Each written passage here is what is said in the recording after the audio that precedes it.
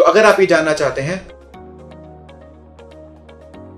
so coil is basically the heart of any contactor, and the contactor is the heart of the starter. So basically the coil becomes the heart of the starter.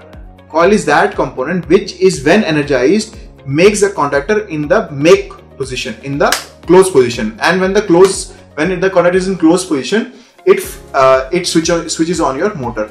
So if the coil is not of the right voltage band, number one. Number two, if it is burnt or is not working properly, then it may lead to burning of your motor, burning of your starter, or even may cause fire.